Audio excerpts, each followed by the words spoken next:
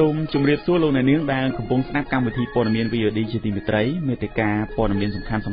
សម្រាប់ថ្ងៃអង្គារទី23ខែឧសភាឆ្នាំ2017នេះរួមមានអ្នកភូមិជាង70នាក់ស្នើរកដំណោះស្រាយចំនួនដីធ្លីពីអាជ្ញាធរខេត្តបន្ទាយមានជ័យ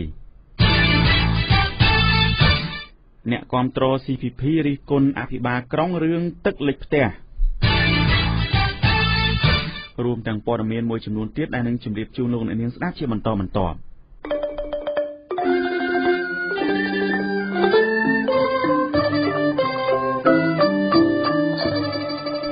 យើងខ្ញុំសូមជូនព័ត៌មានពិស្ដា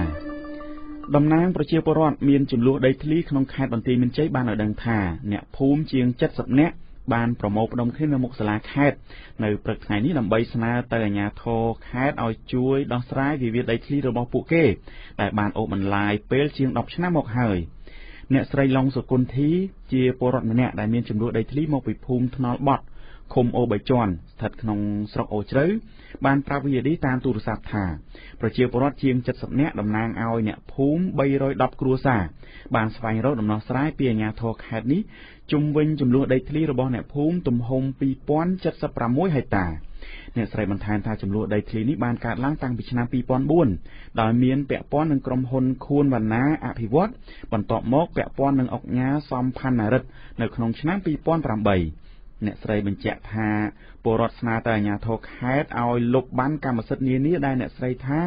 ប៉ះពាល់ដល់ដីធ្លីរបស់ពលរដ្ឋដែលបានអាស្រ័យផលជាច្រើនឆ្នាំមកហើយតំណាងអ្នកភូមិមានចំនួនដីធ្លីរូបនេះបានប្រាប់ថាអភិបាលរងខេត្តបន្ទាយមានជ័យលោកអ៊ុំរាត្រីបានសន្យាចុះទៅដោះស្រាយវិវាទនេះនៅថ្ងៃទី9មិថុនាពលគឺក្រោយការបោះឆ្នោតក្រុមប្រឹក្សាឃុំសង្កាត់ចប់រួចរាល់លោកនាងស្ត្រីម្នាក់ដែលអះអាងថាជាអនុប្រធានភូមិ6ក្នុងសង្កាត់ស្រះចកខណ្ឌអូនពេញមកពីគណៈបកប្រជាជនកម្ពុជាសម្ដែងការខកចិត្តនឹងការអភិវឌ្ឍរបស់សាលារាជធានីភ្នំពេញដែលបណ្ដាលឲ្យទឹកជន់លិចផ្ទះរបស់គាត់ខណ្ឌលក្ខណៈរាយការណ៍ព័ត៌មាននេះក្នុងវីដេអូផ្សាយតាម Facebook កាលពីម្សិលមិញបានបង្ហាញពីស្ត្រីម្នាក់ដែលពាក់អាវគណៈបកប្រជាជនកម្ពុជាបានទទួលឆាតឈរនៅមុខផ្ទះរបស់គាត់នៅខាងក្រោយសាលារាជធានីភ្នំពេញដែលទឹកជន់លិចជិតត្រឹមជង្គង់គាត់អំពាវនាវឲ្យអភិបាលរាជធានីភ្នំពេញលោកប៉ាសុចិត្តវង្សអន្តរាគមន៍បូមទឹកចេញពីផ្ទះរបស់គាត់ដោយថាគាត់ខំដើរឃោសនាយ៉ាងណាក៏មិនមានអ្នកគាំទ្រដែរបើទឹកលិចផ្ទះបែបនេះ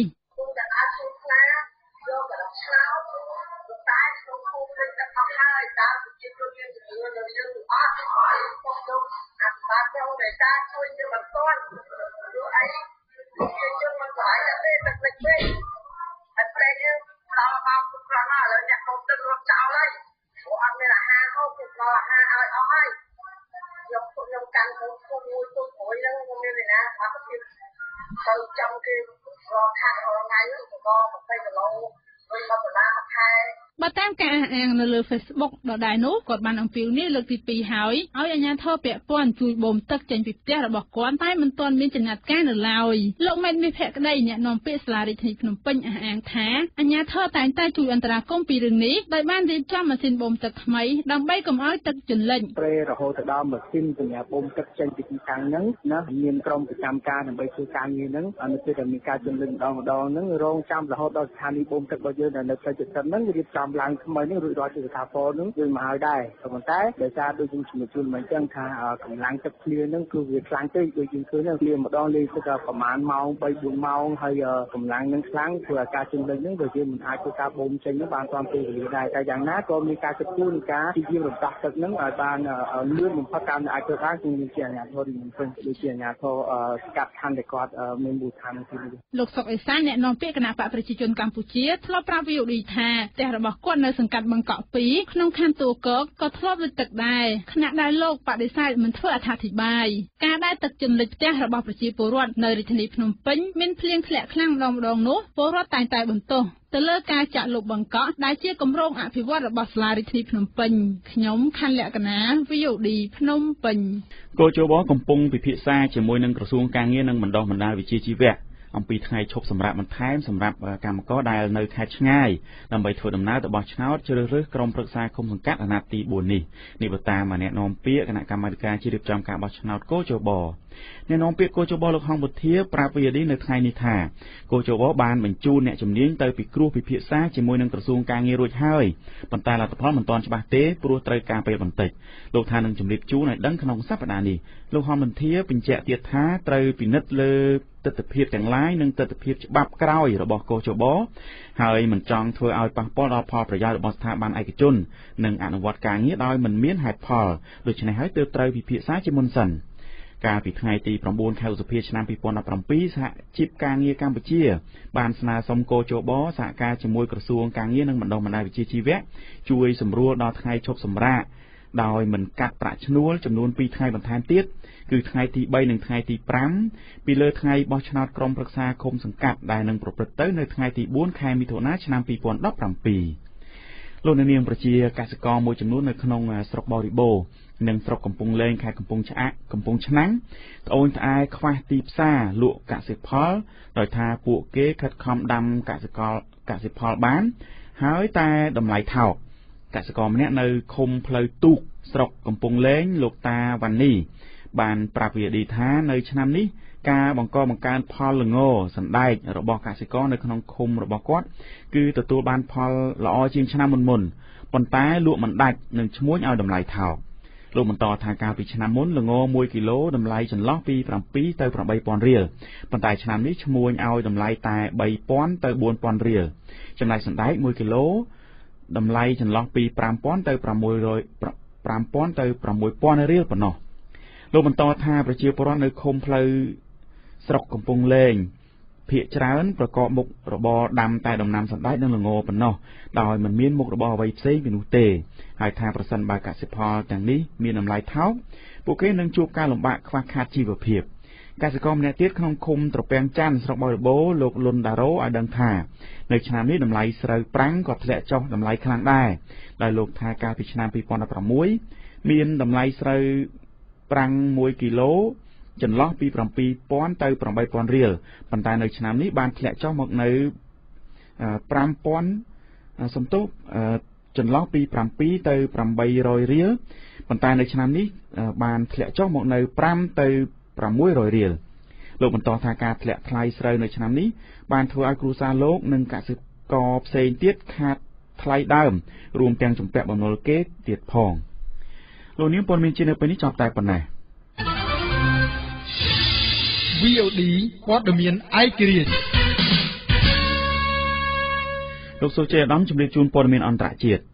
លោកអ្នកនាងស្ដាប់ជាទីមេត្រីសម្រាប់ព័ត៌មានអន្តរជាតិនៅវេលាថ្ងៃត្រង់នេះជាដំបូងនេះយើងតាមដានការបំផ្ទុះគ្រាប់បែកនៅឯប្រទេសអង់គ្លេសប៉ូលីសអង់គ្លេសបាននិយាយថាមនុស្ស19នាក់ត្រូវបានបញ្ជាក់ថាស្លាប់ខណៈមនុស្សប្រហែល50នាក់ទៀតបានរងរបួសក្រោយពីមានការបំផ្ទុះគ្រាប់បែកនៅឯ Manchester Arena កាលពីយប់មិញនេះជាទីដែលអ្នកចម្រៀងអាមេរិក Ariana Grande កំពុងសម្ដែងនៅទីនោះនេះដោយយោងតាមការផ្សាយរបស់ Reuters សេចក្តីប្រកាសព័ត៌មានថ្មីបំផុតបន្ថែមថាប៉ូលីសបានចាត់ទុកអំពើហិង្សានេះថាជាករណីភេរវកម្មរហូតដល់ប៉ូលីសរកឃើញហេតុផលផ្សេងទៀតប៉ូលីសបាននិយាយថាពួកគេបានឆ្លើយតបនឹងទូរស័ព្ទមួយខ្សែនៅមុនម៉ោង 10:35 នាទីយប់ម៉ោងនៅក្នុងប្រទេសអង់គ្លេសសេចក្តីរាយការណ៍នេះបានផ្សាយថាក្មេងស្រីជាច្រើនអ្នកស្ថិតក្នុងចំណោមអ្នកស្លាប់ប៉ុន្តែករណីនេះមិនទាន់ទទួលបានការបញ្ជាក់ពីអាជ្ញាធរនៅឡើយទេមន្ត្រី2នាក់របស់អាមេរិកដែលបាននិយាយក្នុងលក្ខខណ្ឌមិនបញ្ចេញឈ្មោះបាននិយាយថាសញ្ញាដំបូងបានបង្ហាញទៅរកជនវាយប្រហារគ្រាប់បែកអត្តឃាតជាដើមហេតុនៃការបំផ្ទុះនោះ រថយន្តសង្គ្រោះត្រូវបានគេឃើញបើកបររត់រះទៅកាន់តំបន់នោះហើយប៉ូលីសបានបន្ថែមថាពលរដ្ឋគួរតែគេចចេញពីតំបន់នោះបើលោកអ្នកនាងស្ដាប់ជាទីមេត្រីយើងងាកទៅតាមដានដំណើរវិវត្តជុំវិញវិបត្តិនៅឧបទ្វីបកូរ៉េក្រោយពីកូរ៉េខាងជើងបានបាញ់គ្រាប់មីស៊ីលជាថ្មីម្ដងទៀតក្រុមប្រឹក្សាសន្តិសុខអង្គការសហប្រជាជាតិនៅថ្ងៃនេះបានបដិញ្ញាជំរុញប្រទេសទាំងអស់ឲ្យរឹតបន្តឹងទណ្ឌកម្មប្រឆាំងនឹងកូរ៉េខាងជើងខណៈដែលស្ថាប័នពិភពលោកមួយនេះត្រៀមប្រជុំបិទទ្វារមួយដែលជាការឆ្លើយតបទៅនឹងការបាញ់គ្រាប់មីស៊ីលជាថ្មីរបស់ក្រុងព្យុងយ៉ាងនេះដោយយោងតាមការផ្សាយរបស់ទីភ្នាក់ងារព័ត៌មាន AFPក្នុងសេចក្តីថ្លែងការណ៍ជាឯកច្ឆន្ទដែលគាំទ្រដោយចិនផងនោះក្រុមប្រឹក្សានេះបានថ្កោលទោសយ៉ាងខ្លាំងទៅនឹងការបាញ់សាកល្បងគ្រាប់មីស៊ីលជាថ្មីម្ដងទៀតកាលពីថ្ងៃម្សិលមិញនេះនិងបានណែនាំទៅគណៈកម្មាធិការទណ្ឌកម្មអង្គការសហប្រជាជាតិដើម្បីបង្កើនកិច្ចខិតខំប្រឹងប្រែងអនុវត្តតាមវិធានការដ៏តឹងរ៉ឹងមួយដែលបានអនុម័តកាលពីឆ្នាំមុនក្រុមប្រឹក្សានេះក៏បានឯកភាពចាត់វិធានការធំៗបន្ថែមទៀតក្នុងនោះមានការដាក់ទណ្ឌកម្មដើម្បីបង្ខំកូរ៉េខាងជើងឲ្យផ្លាស់ប្ដូរទិសដៅនិងបញ្ឈប់សកម្មភាពបង្កឲ្យមានអស្ថិរភាពសេចក្តីថ្លែងការណ៍ព្រៀងដោយសហរដ្ឋអាមេរិកបានទទួលការគាំទ្រនៅក្នុងកិច្ចប្រជុំបន្ទាន់មួយទៅតាមការស្នើឡើងពីអាមេរិកប្រទេសជប៉ុននិងកូរ៉េខាងត្បូងដើម្បីជជែកពីវិធានការទៅលើកូរ៉េខាងជើងបើលោកអ្នកនាងស្ដាប់ជាទីមេត្រីយើងបញ្ចប់ព័ត៌មានអន្តរជាតិនៅពេលនេះដោយយើងពិនិត្យមើលនៅអ្វីដែលប្រមុខអង្គការសុខភាពពិភពលោកលើកឡើងចំពេលដែលអ្នកស្រីផុតអាណត្តិនៅថ្ងៃនេះប្រធានអង្គការសុខភាពពិភពលោកដែលនឹងផុតអាណត្តិអ្នកស្រី Margaret Chan បានថ្លែងការពីគេដំណែលរបស់អ្នកស្រីនៅថ្ងៃនេះដោយអះអាងថាពិភពលោកបានប្រុងប្រៀបខ្លួនកាន់តែប្រសើរដើម្បីប្រឈមមុខនឹងជំងឺថ្មីៗដូចជាជំងឺអេបូឡាជាដើមនេះដោយយោងតាមការផ្សាយរបស់ AFPនៅក្នុងសន្ទរកថាចុងក្រោយថ្លែងទៅកាន់រដ្ឋជាសមាជិកអង្គការសុខភាពពិភពលោកអ្នកស្រីច័ន្ទបានទទួលស្គាល់ថាមានកំហុសកើតឡើងអំឡុងអាណត្តិ10ឆ្នាំរបស់អ្នកស្រីប៉ុន្តែអ្នកស្រីសង្កត់ធ្ងន់ថាបើទោះបីធ្វើដំណើរទាំងលំបាកក៏ដោយប៉ុន្តែមិនដែលបោះបង់ចោលនោះឡើយថ្លែងទៅកាន់ប្រតិភូប្រហែល 4000 នាក់មកពីបណ្ដាប្រទេស194នៅក្នុងសន្និបាតប្រចាំឆ្នាំនៅទីក្រុងហ្សឺណែវអ្នកស្រីបានប្រាប់ថាពិភពលោកបានប្រុងប្រៀបខ្លួនកាន់តែប្រសើរប៉ុន្តែមិនទាន់គ្រប់គ្រាន់នៅឡើយនោះទេអ្នកស្រីច័ន្ទដែលនឹងត្រូវជំនួសដោយអ្នកថ្មីនៅថ្ងៃនេះបានបង្ហាញនៅជោគជ័យជាច្រើនដែលអ្នកស្រីថាធ្វើឲ្យអង្គការសុខភាពពិភពលោកជៀសផុតពីការរិះគន់ថាអង្គការនេះមិនបានបំពេញតួនាទីរបស់ខ្លួនអ្នកស្រីច័ន្ទមានហេតុផលក្នុងការការពារខ្លួនប៉ុន្តែនៅអំឡុងអាណត្តិរបស់អ្នកស្រីអង្គការសុខភាពពិភពលោកប្រឈមមុខនឹងការរិះគន់ចំពោះបរាជ័យក្នុងការដោះស្រាយបញ្ហាសុខភាពជាច្រើនជាពិសេសការផ្ទុះឡើងនៃជំងឺអេបូឡានៅតំបន់អាហ្វ្រិកខាងលិចដែលបានសម្លាប់មនុស្សជាង 11,300 នាក់នៅចន្លោះចុងឆ្នាំ2013និងដើមឆ្នាំ2016កន្លងមកនេះលោកអ្នកអាចស្ដាប់ឬអានព័ត៌មាន VOD ឡើងវិញតាមរយៈគេហទំព័រ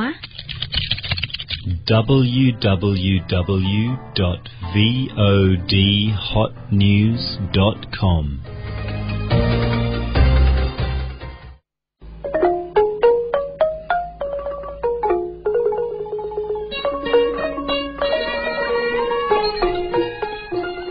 លោកអ្នកនាងស្ដាប់ជាទីគោរពកម្មវិធីព័ត៌មានថ្ងៃត្រង់របស់ VOD ដែលបានផ្សាយជូនស្ដាប់នៅពេលនេះចប់តែប៉ុណ្ណេះសូមរងចាំស្ដាប់កម្មវិធីនេះនៅពេលល្ងាចម៉ោង 9 ម្ដងទៀតហើយនឹងព័ត៌មានខ្លីរៀងរាល់ម៉ោងខ្ញុំបាទហុតវុធីលោកហ៊ីឆៃអ្នកអញ្ជើញហ៊ីមម៉ាស៊ីនផ្សាយនិងសហការីទាំងអស់សូមអរគុណសូមជម្រាបលា